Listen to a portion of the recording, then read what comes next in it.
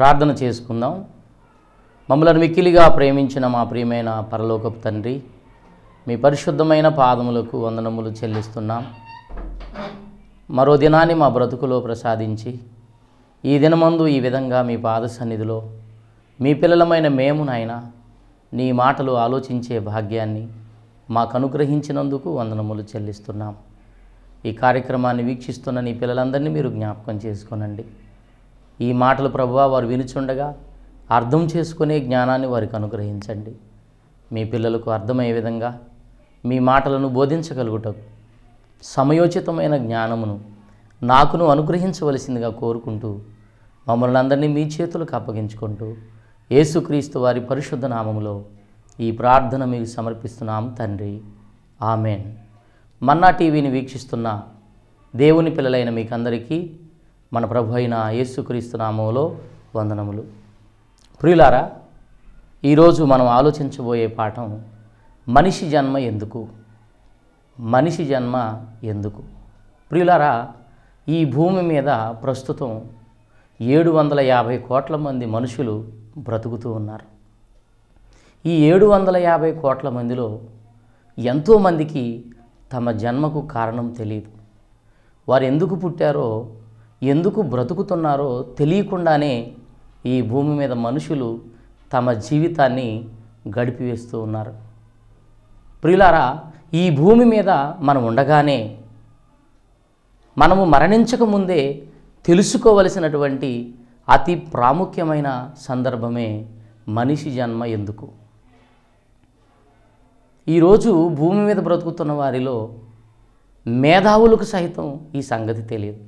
బాగా చదువుకున్న వారికి, పండితులని పిలువబడే వారికి, జ్ఞానవంతులుగా పిలువబడే వారికి, శాస్త్రవేత్తలకు సైతం తమ జన్మకు కారణం ఏమిటో తెలియలేదు. ప్రియులారా, ఈరోజు మనం సమాజంలో ఎక్కడికి వెళ్ళినా మనల్ని చూసిన వారు ఎన్నో ప్రశ్నలు మనల్ని అడుగుతూ ఉంటారు.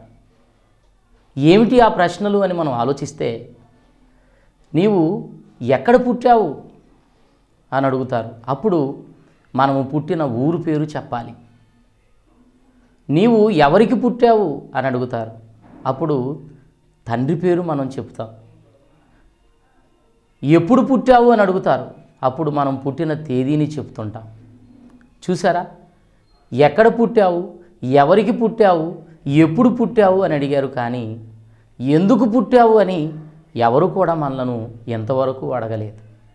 ఎందుకు సమాజంలో ఉన్న మనుషులు ఈ ప్రశ్న మనలను అడగటం లేదంటే వారెందుకు పుట్టారో వారికి తెలియదు. ప్రియమైన దేవుని వారలారా, ఈ భూమి మీద బ్రతుకుతున్న వారి ఎవ్వరికీ సరిగా తమ జన్మకు కారణం తెలియదని మనం ఈరోజు ఆలోచించాలి. మేధావులని పిలువబడుతున్నారు, వారి జన్మకు కారణం తెలియదు. జ్ఞానులని పిలువబడుతున్నారు, వారి జన్మకు కారణం వారికి తెలియదు. ప్రియులారా, అంతేకాదు వారు ఎందుకు బ్రతుకుతున్నారో కూడా వారికి తెలియదు. ఎందుకు పుట్టారో తెలియదు, ఎందుకు బ్రతుకుతున్నారో తెలియదు అని మీరు తెలుసుకోవడానికి ఒక సందర్భాన్ని మీకు జ్ఞాపకం చేస్తాను. పిల్లల పాఠ్య పుస్తకాలలో ఒక పాఠం ఉంది. 4వ తరగతి చదువుతున్న పిల్లలకు ఒక పాఠాన్ని పెట్టారండి పుస్తకంలో. ఆ పాఠం పేరే ఎండాకాలం. ఎండాకాలం అన్న ఆ పాఠంలో రచయిత పిల్లలను కొన్ని ప్రశ్నలు అడుగుతూ ఉన్నాడు. ఏమిటా ప్రశ్నలు అని మనం ఆలోచిస్తే, ఎండలు కాసేది ఎందుకురా అని అడిగాడు. పిల్లలకు తెలియదు కాబట్టి తానే చెప్తున్నాడు, మబ్బులు పట్టేటందుకురా అని. వెంటనే మరలా ప్రశ్నించాడు, మబ్బులు పట్టేదెందుకురా అని ప్రశ్న వేశాడు. సమాధానం తానే చెప్పాడు, వానలు కురిసేటందుకురా. తరువాత వెంటనే ప్రశ్న, వానలు కురిసేదెందుకురా అన్నాడు. సమాధానం, చెరువులు నిండేటందుకురా అన్నాడు. తరువాత వెంటనే ప్రశ్న, చెరువులు నిండేదెందుకురా అన్నాడు. తరువాత సమాధానం, పంటలు పండేటందుకురా అన్నాడు. మరలా వెంటనే ప్రశ్న, పంటలు పండేదెందుకురా అన్నాడు.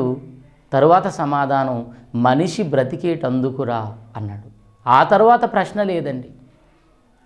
ఉంటే ఎలాంటి ప్రశ్న ఉండాలి అక్కడ? అని మనం ఆలోచిస్తే మనిషి బ్రతికేదెందుకురా అని ఉండాలి ప్రశ్న. కానీ ఆ ప్రశ్న లేదండి. ఆ ప్రశ్న వ్రాయబడలేదంటే ఈరోజు భూమి మీద బ్రతుకుతున్న మనుషులకు తామెందుకు బ్రతుకుతున్నారో తెలియదని మనం అర్థం చేసుకోవాలి. ఎందుకు పుట్టారో తెలియదు, ఎందుకు ఈ భూమి మీద బ్రతుకుతున్నారో అంతకంటే తెలియదు. ప్రియమైన దేవుని పిల్లలారా, ఈరోజు సమాజంలో ఎంతోమంది నీవెందుకు పుట్టావు, నీ జన్మ ఈ భూమి మీద ఎందుకు జరిగిందంటే చాలామంది అంటున్నారు, ఎందుకు పుట్టానంటే తినడానికి, త్రాగడానికి, సుఖపడి చావడానికి అంటున్నారు. పుట్టుట గిట్టుట కొరకే అంటున్నారు.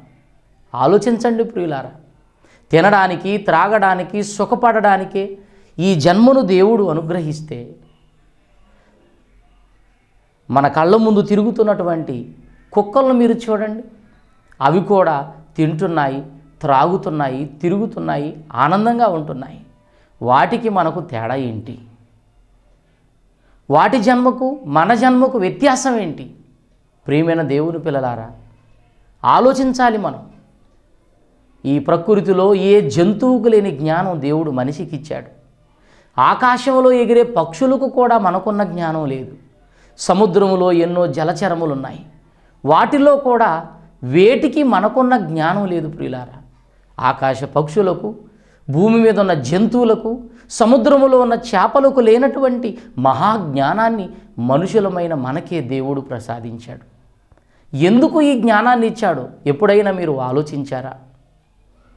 వాటికంటే ఎక్కువ జ్ఞానం మనకు ఇవ్వబడిందని బైబిల్లో దేవుడు రాయించాడు. యోబు గ్రంథము 35వ అధ్యాయము 11వ వచనాన్ని మనం చూడగలిగితే ప్రియులారా, ఈ చక్కని మాట అక్కడ వ్రాయబడింది. యోబు గ్రంథము 35వ అధ్యాయం 11వ వచనంలో, భూజంతువుల కంటే మనకు ఎక్కువ బుద్ధిని నేర్పుతూ ఆకాశ పక్షుల కంటే మనకు ఎక్కువ జ్ఞానమును కలుగజేయచ్చు నన్ను సృజించిన దేవుడు ఎక్కడ ఉన్నాడని అనుకుని వారెవరూ లేరని దేవుడు రాయించాడు ప్రియులారా. భూజంతువుల కంటే మనకే ఎక్కువ బుద్ధిని ప్రసాదించాడు. వాటికి బుద్ధి లేదా అని మీరు ఆలోచిస్తే వాటికి బుద్ధి ఉంది, కానీ వాటికంటే ఎక్కువ బుద్ధిని మనకు అనుగ్రహించాడు దేవుడు. ఆకాశ పక్షుల కంటే ఎక్కువ జ్ఞానమును దేవుడు కలుగ చేశాడు మనకు అనగా మనుషులకు. ఆకాశ పక్షులకు లేని జ్ఞానం మనకిచ్చాడు. యేసుక్రీస్తు వారు ఈ భూమి మీద ఉన్నప్పుడు ఒక మంచి మాట చెప్పారు. ఆకాశ పక్షులను మీరు చూడండి, అవి విత్తవు, కోయవు, కొట్లలో కూర్చుకొనవు, అయినను మీ పరలోకపు తండ్రి వాటిని పోషించుచున్నాడు. వాటికంటే మీరు బహుశ్రేష్ఠులు కారా అని అడిగాడు. ఆలోచించండి ప్రియులారా, ఆకాశ పక్షుల కంటే మనం ఎంతో శ్రేష్ఠులం, భూమృగముల కంటే మనం ఎంతో శ్రేష్ఠులం. వాటికి ఇవ్వని జ్ఞానాన్ని దేవుడు మనకిచ్చాడు. వాటికి ఇవ్వని జ్ఞానాన్ని దేవుడు మనకి ఎందుకు ఇచ్చాడో ఎప్పుడైనా మీరు ఆలోచించారా? వాటికంటే మనకే ఎక్కువ జ్ఞానం ఉంది. ఒకవేళ మనకంటే జంతువులకే దేవుడు ఎక్కువ జ్ఞానం ఇస్తే ఈరోజు కారుల్లో కుక్కలు తిరగాలి, సెల్ ఫోన్ కుక్కలు మాట్లాడాలి, విమానాల్లో కూడా జంతువులే తిరగాలి. ఆలోచించండి ప్రియులారా, మనకే దేవుడు ఎక్కువ జ్ఞానం ఇచ్చాడు కనుక కారులో తిరుగుతున్నాం, విమానాల్లో ప్రయాణం చేస్తున్నాం, సెల్ ఫోన్ మాట్లాడుతున్నాం, కంప్యూటర్ను మనం కంప్యూటర్ ముందు కూర్చొని ఎన్నో కార్యక్రమాలు జరిగిస్తూ ఉన్నాం. దేవుడు మనకే ఎక్కువ జ్ఞానమునిచ్చాడు. ఈ జ్ఞానం భూజంతువుల్లో దేనికి కూడా ఇవ్వలేదు, ఆకాశ పక్షులలో దేనికి ప్రసాదించలేదు, మనకిచ్చాడండి. మరి ఎందుకు ఇచ్చాడు?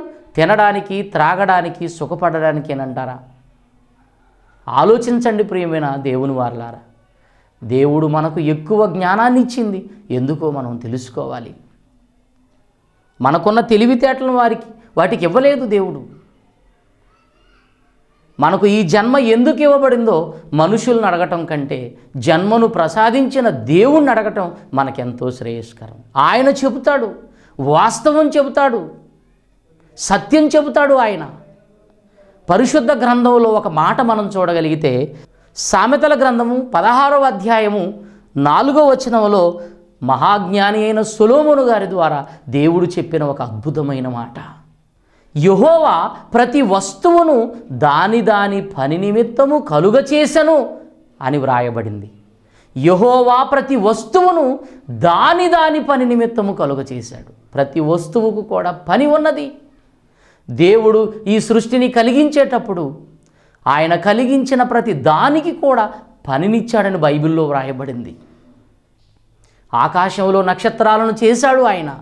భూమి మీద నా పిల్లలకు వెలిగివ్వాలి అని వాటికి పనినప్పగించాడు. ఇప్పటికి సృష్టి పుట్టి 1500 కోట్ల సంవత్సరాలైందని శాస్త్రవేత్తలు చెబుతున్నారు. సృష్టి పుట్టి 1500 కోట్ల సంవత్సరాలైందని మీరు అనుకుంటే ఆ రోజు నుండి ఈ రోజు వరకు సృష్టిలో ఉన్నటువంటి సూర్యుడు, చంద్రుడు, నక్షత్రాలు ఇవన్నీ కూడా దేవుడు అప్పగించిన పనిలో నమ్మకంగా ఉన్నాయన్న సంగతి మీరు తెలుసుకోవాలి. వాటికి పనినిచ్చాడు దేవుడు. వాటిని కలుగజేసిన దేవుడే వాటికి పనినిచ్చాడు. దేవుడు అప్పగించిన పనిలో ఎంతో కాలంగా అవి నమ్మకంగా ఉన్నాయి. ప్రియమైన దేవుని వారలారా, అలాగే భూమిని కలుగజేసిన దేవుడు విత్తనములిచ్చు చెట్లను నా పిల్లల కొరకు మొలిపించాలి అని దేవుడు ఆజ్ఞాపించాడు. ఆ రోజు నుండి ఈ రోజు వరకు భూమి విత్తనములిచ్చు చెట్లను మన కొరకు మొలిపిస్తూనే ఉన్నది. ఈ విధంగా మన కళ్ళ ముందున్న ప్రకృతిలో ప్రతి దానికి దేవుడు పనినిచ్చాడు. ఆ పనిలో అవి నమ్మకంగా బ్రతుకుతున్నాయి. యెహోవా ప్రతి వస్తువును దాని దాని పని నిమిత్తము కలుగ చేశాడు అని చదువుతున్నాం. ఒక వస్తువుకే దేవుడు పనినిచ్చినప్పుడు తన అరచేతుల్లో పెట్టుకుని మనల్ని చెక్కుకున్నాడే, మరి మనకు పని లేదా? మనము చేయవలసిన కార్యక్రమాలు లేవా? మన జన్మకు కారణం లేదా? ఆలోచించండి ప్రియమైన దేవుని పిల్లలారా. చూడుము, నేను నిన్ను నా అరచేతుల్లో పెట్టుకొని చెక్కుకున్నాను అని దేవుడు వ్రాయించాడు. మనలను తన అరచేతుల్లో పెట్టుకొని ఎందుకు చెక్కాడు? తన ఆత్మను మనకెందుకు అనుగ్రహించాడు? నేల మంటితో నరుని నిర్మించి వాని నాసికారంధ్రములలో జీవవాయువును ఓదగా నరుడు జీవాత్మాయను అని ఆదికాండము 2వ అధ్యాయం 7వ వచనంలో మనం చదువుతున్నాం. నేల మంటిని తీసుకున్నాడు, ఆకారాన్ని చేశాడు. ఆ ఆకారంలోనికి తన ఆత్మను ప్రవేశపెట్టాడు. ఆలోచించాలి ప్రియులారా, మానవ జన్మ ఎంతో గొప్పది. ఎందుకంటే ఈ ప్రకృతిలో ఉన్న వాటన్నింటినీ కూడా మీ కళ్ళ ముందు కనిపిస్తున్నటువంటి వస్తువులు కానివ్వండి, మన కళ్ళ ముందున్నటువంటి జంతువులు కానివ్వండి, ఆకాశంలో ఎగిరే పక్షులు కానివ్వండి, సముద్రంలో ఉన్న జలచరములు కానివ్వండి, ఇవన్నీ మాట ద్వారా కలుగ చేయబడినవని బైబిల్ చెబుతుంది. కలుగునుగాక, కలుగునుగాక, కలుగునుగాక అని వాటిని కలిగించాడు. ప్రియమైన దేవుని పిల్లలారా, ఆదాము కలుగునుగాక అనలేదు, మనుషులు కలగాలని అనలేదు. కలుగునుగాక అంటే ప్రకృతి కలిగింది. కలుగునుగాకంటే పరలోకములో కోటాను కోట్ల దేవదూతలు కూడా కలిగారు. ఆలోచించండి, ఆయన మాట వలన మనము కూడా కలుగు చేయబడేవాళ్ళం. ఆయన మాటకు ఎంతో శక్తి ఉన్నది. కానీ దేవుడు మాట వలన మనల్ని కలిగించకుండా ఆయన తన అరచేతుల్లో పెట్టుకుని మనల్ని చెక్కుకున్నాడు. చూడుము, నేను నిన్ను నా అరచేతుల్లో పెట్టుకొని చెక్కుకున్నాను అన్నాడు. ఎందుకు చెక్కాడు? ఎందుకు ఈ ఆకారాన్ని ఇచ్చాడు? ఈ ఆకారంలో ఈ ఆత్మను దేవుడు ఎందుకు పెట్టాడు? ఈ ఆయుష్కాలాన్ని దేవుడు ఎందుకు ఇచ్చాడు? ఎప్పుడైనా మీరు ఆలోచించారా మన జన్మకు కారణం ఏమిటో? ప్రియమైన దేవుని పిల్లలారా, ఆలోచించాలి. సృష్టిలో ఉన్న వస్తువులకు పని ఇచ్చినప్పుడు దేవుడు మనకు పని లేదా? మనకు కూడా పని ఉన్నది. మనకు కూడా పని ఉన్నది. ఆ సంగతి మనం గుర్తించాలి. పరిశుద్ధ గ్రంథంలో ఒక మంచి మాట వ్రాయబడింది. న్యాయాధిపతుల గ్రంథము 13వ అధ్యాయములో మనము 12వ వచనాన్ని జాగ్రత్తగా పరిశీలిస్తే ఒక అద్భుతమైన మాట మనోహ దేవదూతను అడుగుతున్నాడు. దేవుణ్ణి అడుగుతున్నాడు. ఏమని అడుగుతున్నాడు? దేవదూత అప్పటి వరకు ఏం చెప్పాడు? మీకు ఒక కుమారుడు జన్మించబోతూ ఉన్నాడు. దేవుడు మీకు ఒక కుమారుణ్ణి ప్రసాదించబోతున్నాడు. ఆయన కొరకు మీ కుమారుణ్ణి పెంచాలి అని చెప్పినప్పుడు మనోహ అడుగుతున్న మాటలు న్యాయాధిపతుల గ్రంథము 15వ అధ్యాయములో, న్యాయాధిపతుల గ్రంథము 13వ అధ్యాయములో 12వ వచనములో వ్రాయబడిన మాట.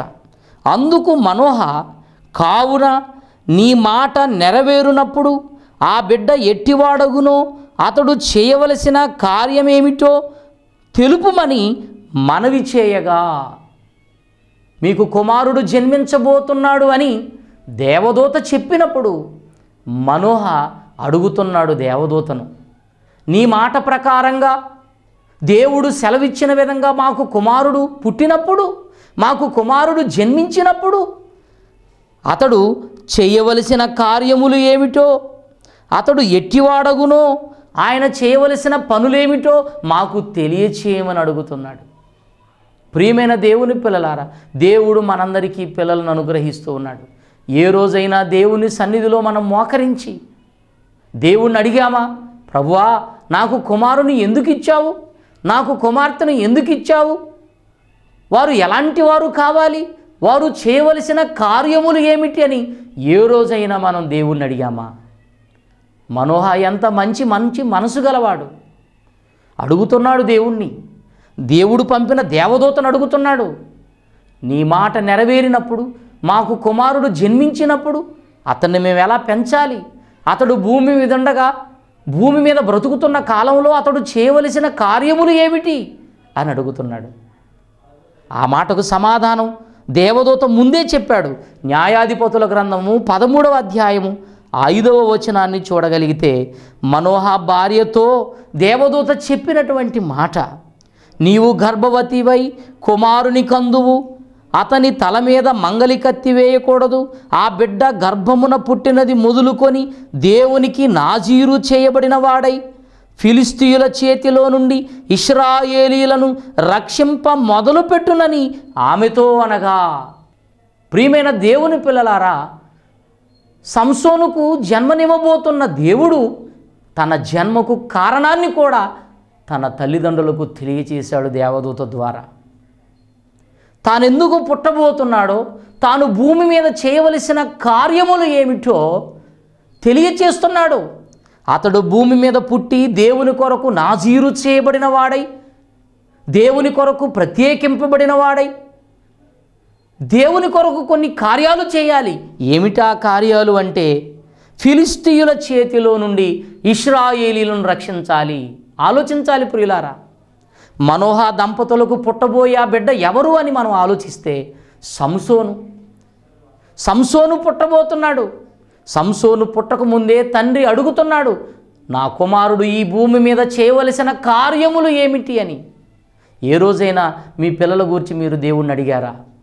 పిల్లలు పుట్టకపోతే దేవుణ్ణి మనం అడుగుతాం, నాకు పిల్లలను ప్రసాదించు, నాకు ఒక కుమార్తెనైనా అనుగ్రహించు అని దేవుణ్ణి అడుగుతాము. కానీ మరి దేవుడు మనకు బిడ్డలను ఎందుకు ఇస్తున్నాడో ఏ రోజైనా మనం ఆలోచించామా? దేవుణ్ణి అడిగామా?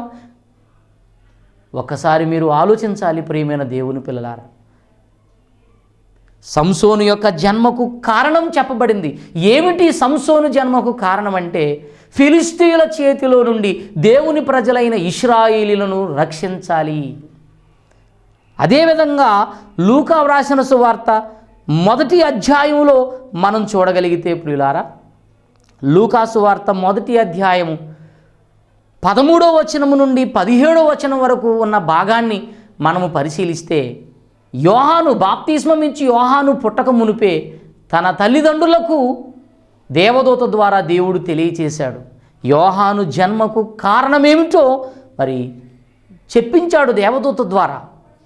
మనము పరిశుద్ధ గ్రంథాన్ని చూస్తే ఆ లూకా సువార్త 1:13లో ఆ మాట మనకు కనిపిస్తుంది. ప్రియమైన దేవుని పిల్లలారా, లూకా వ్రాసిన సువార్త 1వ అధ్యాయం 13వ వచనములో మనం చూడగలిగితే, అప్పుడు ఆ దూత అతనితో, జకరియా భయపడకుము, నీ ప్రార్థన వినబడినది, నీ భార్య అయిన ఎలిజబెత్తు నీకు కుమారుని కనును, అతనికి యోహాను అను పేరు పెట్టుదువు. అతడు ప్రభువు దృష్టికి గొప్పవాడై ద్రాక్షారసమైనను మద్యమైనను త్రాగక తన తల్లి గర్భమున పుట్టినది మొదలుకొని పరిశుద్ధాత్మతో నిండుకొనిన వాడై ఇశ్రాయేలీలలో అనేకులను ప్రభు అయిన వారి దేవుని వైపునకు త్రిప్పును అని చెప్తున్నాడు. జకరియా ఎలిజబెత్తులకు దేవుడు చెప్పించిన మాట దేవదూత ద్వారా, జకరియా నీవు భయపడకుము, నీవు కుమారుని కంటావు, అతనికి యోహాను అను పేరు పెడతావు. ఆ యోహాను భూమి మీద ఏం చేయాలంటే, దేవుని ప్రజలలో అనేకులను ఆయన వైపుకు త్రిప్పాలి, అనేకులను దేవుని వైపు త్రిప్పుతాడు అని చెప్తున్నాడు. ప్రభువు వైపు త్రిప్పును. అతడు తండ్రుల హృదయమును పిల్లల తట్టుకు త్రిప్పుతాడు. అనేకులను దేవుని వైపు త్రిప్పుతాడు. అందుకే ఆయనకు దేవుడు జన్మనివ్వబోతున్నాడని జకర్యాకు దేవదూత తెలియచేస్తున్నాడు. ప్రియమైన దేవుని పిల్లారా, యోహాను పుట్టక మునిపే యోహాను జన్మకు కారణం తెలియచేయబడింది. ముందుగా మనం చూసాం, సంసోను పుట్టక మునిపే సంసోను జన్మకు కారణం చెప్పబడింది. అలాగే యోహాను పుట్టక మునిపే బాప్తిస్మం ఇచ్చి యోహాను యొక్క పని, అతను పుట్టుకకు కారణం చెప్పబడింది. ప్రియులారా, సంసోను తన పుట్టుకకు కారణాన్ని తెలుసుకున్నవాడై దేవుని కోసం బ్రతికాడు. ఆయన బ్రతుకుతున్న కాలంలో ఒకానొకప్పుడు శోధనలో పడ్డాడు. అయినా తన పుట్టుకకు కారణం తెలుసుకున్నవాడై తల్లిదండ్రులు చెప్పారు, నాయనా నీ పుట్టుక ఎందుకు జరిగిందో తెలుసా? ఫిలిస్తీన్ల చేతిలో నుండి ఇశ్రాయేలును రక్షించాలి నీవు. అది చెప్పుకుంటూనే పెంచారు సంసోను. అతడు పెరిగి పెద్దవాడైన తర్వాత ఫిలిస్తీన్లను చూసిన ప్రతిసారి కూడా కోపంతో మండిపడేవాడు. ఎందుకంటే వాళ్ళు దేవుని పిల్లలకు శత్రువులుగా మారిపోయారు. ఆలోచించండి ప్రియులారా, దేవుని కోసం బ్రతికాడు. మధ్యలో త్రోవ తప్పినా మరలా తన మార్గాన్ని సరిచేసుకున్నాడు. అతని పేరు నీతిమంతుల జాబితాలో వ్రాయబడింది. హెబ్రీయులకు రాసిన పత్రిక 11వ అధ్యాయము 32వ వచనాన్ని మీరు చూస్తే సంసోను యొక్క పేరు నీతిమంతుల జాబితాలో కనిపిస్తుంది. ప్రియులారా, ఇంకనూ ఏమి చెప్పుదును? గిద్యోను, బారాకు, సంసోను, యొఫ్తా, దావీదు అను వారిని గూర్చి వివరించుటకు సమయము చాలదు అన్నాడు. అందులో సంసోను పేరు చెప్పబడింది. తన జన్మకు కారణాన్ని తెలుసుకున్నవాడై దేవుని కొరకు గొప్పగా బ్రతికిన వ్యక్తే సంసోను. ప్రియమైన దేవుని పిల్లలారా, అలాగే తన జన్మకు కారణం తెలుసుకున్నాడు యోహాను తల్లిదండ్రుల ద్వారా. తెలుసుకున్నవాడై భూమి మీద ఎలా బ్రతికాడో మీకు తెలుసు. స్త్రీలు కనిన వారిలో యోహాను కంటే గొప్పవాడు పుట్టలేదు అని యేసుక్రీస్తు వారు చెప్పారు. దేవుని కోసం గొప్ప కార్యాలు చేసిన వాడే బాప్తిస్మం ఇచ్చు యోహాను. మారు మనసు పొందకుండా తన యొద్దకు బాప్తిస్మము తీసుకునడానికి వచ్చినటువంటి యోధా జనాంగాన్ని చూసి ఆయన మండిపడ్డాడు. దేవుని సేవకుడుగా చాలా వేదన చెందాడు. ఏమన్నాడో తెలుసా? మీరు మారు మనస్సునకు తగిన ఫలములను ఫలించుడి, లేకపోతే ఇప్పుడే చెట్ల వేరున గొడ్డలి ఉంచబడినది, ఫలించని ప్రతి చెట్టును నరకబడి అగ్నిలో వేయబడును అని మత్తయి వ్రాసిన సువార్త 3వ అధ్యాయం 10వ వచనంలో యోహాను గారు మాట్లాడినటువంటి మాట కనిపిస్తుంది. ప్రియులారా, మత్తయి సువార్త 3వ అధ్యాయము 10వ వచనాన్ని చూస్తే ఇప్పుడే గొడ్డలి చెట్ల వేరున ఉంచబడి ఉన్నది, ఫలించని ప్రతి చెట్టును నరకబడి అగ్నిలో వేయబడునని బాప్తిస్మం ఇచ్చి యోహాను గారు యూదులను హెచ్చరిస్తూ ఉన్నాడు. తన జన్మకు కారణాన్ని తెలుసుకొని దేవుని వాక్యాన్ని అనేక మందికి ప్రకటిస్తూ అనేకులను దేవుని యొద్దకు నడిపించాడు. అలాగే పరిశుద్ధ గ్రంథంలో మనం చూస్తే యేసుక్రీస్తు వారు పుట్టక మునిపే దేవదూత ద్వారా తన జన్మకు కారణం చెప్పబడింది. ప్రియులారా, యేసుక్రీస్తు పుట్టక మునిపే తన పుట్టుకకు కారణం చెప్పబడింది. దేవదూత వచ్చి యోసేపుతో చెప్పినటువంటి మాటలు మనం చూడగలిగితే మత్తయి వ్రాసిన సువార్త 1వ అధ్యాయము 21వ వచనంలో దేవదూత యోసేపుతో చెప్పిన మాట, ఆమె ఒక కుమారుని కనును, తన ప్రజలను వారి పాపముల నుండి ఆయనే రక్షించును గనుక ఆయనకు యేసు అను పేరు పెట్టుదు అని చెప్పాడు. ఆమె ఒక కుమారుని కంటుంది. యోసేపు, నీ భార్య ఒక కుమారుని నీ కొరకు కనబోతుంది, నీకు ఒక కుమారుని కనబోతుంది. ఆయన తన ప్రజలను వారి పాపముల నుండి రక్షిస్తాడు గనుక ఆయన పేరు యేసు అని పెడతారు మీరు. యేసు అనగా రక్షకుడు. యేసు పుట్టక మునిపే ఆయన పని చెప్పబడింది. ప్రియులారా, యేసు పుట్టక మునిపే ఆయన పని చెప్పబడింది.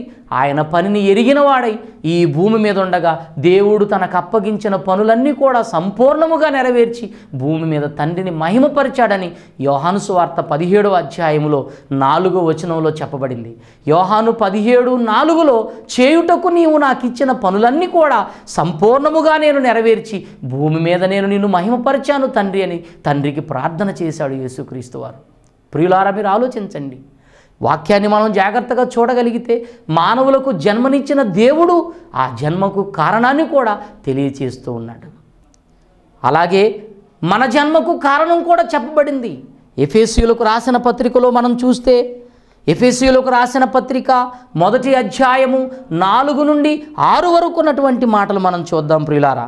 ఎఫెసీ పత్రిక 1వ అధ్యాయము 4 నుండి 6 వరకు చూడగలిగితే, ఎట్లనగా తన ప్రియునియందు తాను ఉచితముగా మనకు అనుగ్రహించిన తన కృపామహిమకు కీర్తి కలుగునట్లు తన చిత్త ప్రకారమైన దయాసంకల్పము చొప్పున యేసుక్రీస్తు ద్వారా తనకు కుమారులనుగా స్వీకరించుటకై మనలను తన కోసము నిర్ణయించుకొని మనము తన ఎదుట పరిశుద్ధులమును నిర్దోషులమునై ఉండవలెనని జగత్తు పునాది వేయబడక మునిపే ప్రేమ చేత ఆయన మనలను క్రీస్తులో ఏర్పరచుకొనెను. ప్రియమైన దేవుని పిల్లలారా, ఈ మాటలు వింటున్నటువంటి క్రైస్తవులారా, దేవుని ప్రజలారా, మీరు తెలుసుకోవాలి, ఇక్కడ మానవుల జన్మకు కారణం చెప్పబడింది. క్రీస్తు రక్తంలో కడుగబడిన వారి జన్మకు కారణమేమిటో ఇక్కడ చెప్పబడింది. ఇక్కడ 4 మాటలు మీకు జ్ఞాపకం చేస్తాను.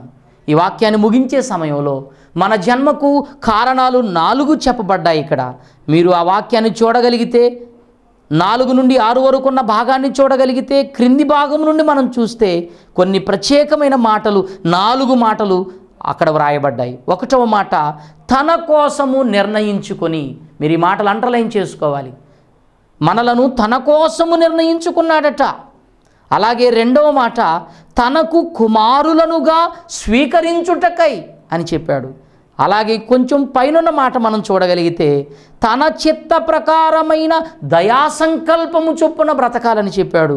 ఇంకొంచెం పైనున్న భాగాన్ని చూస్తే తన కృపామహిమకు కీర్తి కలుగ చేయాలని వ్రాయించుకున్నాడు. 4 కారణాలు చెప్పబడ్డాయి. మొదటిది, తన కోసము మనము బ్రతకాలి. 2వది, తనకు కుమారులుగా బ్రతకాలి. 3వది, తన ఇష్టాన్ని మనం జరిగించాలి. 4వది, తన కృపామహిమకు కీర్తిని కలుగ చేయాలి. ప్రియమైన దేవుని పిల్లలారా, ఇవి మన జన్మకు కారణాలు. దేవుడు ముందే చెప్పాడు, ముందే వ్రాయించాడు మన కొరకు. కనుక మీ జన్మకు కారణం తెలుసుకున్న వారై మీరు దేవుని కొరకు బ్రతకాలని కోరుకుంటూ ఈ మాటలను ముగిస్తూ ఉన్నాను. ప్రార్థన చేసుకుందాం. పరిశుద్ధుడైన మా తండ్రి, ప్రేమ కలిగిన మా ప్రభువా, మీ పరిశుద్ధమైన పాదములకు వందనాలు. ఈరోజు మా జన్మకు కారణం ఏమిటో నేను తెలుసుకోవడానికి, మా జన్మ ఈ భూమి మీద ఎందుకు జరిగిందో, మేము దేని కొరకు బ్రతకాలో తెలుసుకోవడానికి మీరు సహాయం చేశారు. ఒకనాడు నాయన సంసోను యొక్క జన్మకు కారణం చెప్పారు, ఫిలిస్తీయుల చేతిలో నుండి ఇశ్రాయేలును రక్షించాలని. అలాగే బాప్తిస్మం ఇచ్చి యోహాను జన్మకు కారణం చెప్పారు, అనేక మంది దేవుని వైపుకు త్రిప్పాలి అని. అలాగే యేసుక్రీస్తు వారి జన్మకు కారణం చెప్పారు, తన ప్రజలను వారి పాపము నుండి రక్షించాలని. మా జన్మకు కారణం చెప్పారు. 4 విషయాలు మేము తెలుసుకున్నాం. మా కారణాన్ని మేము ఎరిగిన వారమై, మేము ఎందుకు పుట్టామో తెలుసుకున్న వారమై, నీ కొరకు గొప్పగా ఈ భూమి మీద బ్రతికి ఈ జీవితాన్ని ముగించుకొని నీ చెంతకు రాగలిగే భాగ్యాన్ని మాకు అనుగ్రహించమని ఇచ్చిన మాటలకు వందనాలు చెల్లిస్తూ, ఈ మాటలు మీ పిల్లల హృదయాల్లో ఫలించుటకు సహాయం చేయమని క్రీస్తు యేసు పరిశుద్ధ నామములో ఈ ప్రార్థన మీకు సమర్పిస్తున్నాం తండ్రి. ఆమేన్. అందరికీ వందనాలు. స్వర్గానికి యేసే ఆధారి, దేవుని చూస్తావు